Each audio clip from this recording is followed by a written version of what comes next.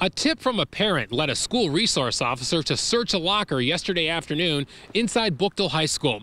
Inside that locker, a loaded 9mm handgun. Someone could have got hurt, or it had to be a reason why he would bring it to school.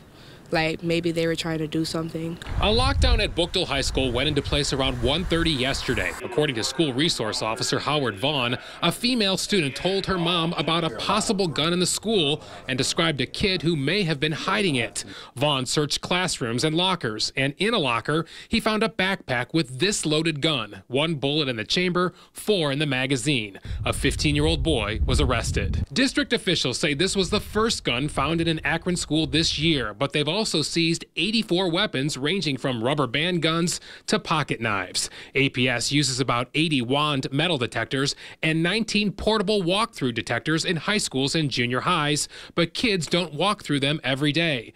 The detectors are used randomly or when schools hear of a possible threat. Officer Vaughn stressed it's crucial that parents and kids speak up, and the Bookdale gun may not have been found if that didn't happen. And who knows, we could have been the next one on the news for a school shooting. So, like I said, I like to encourage each kid out there that's listening, you know, if you hear of any kid bringing weapons to school, make sure you alert someone immediately. The 15-year-old student was charged with carrying a concealed weapon and inducing panic and taken to the Summit County Juvenile Detention Center.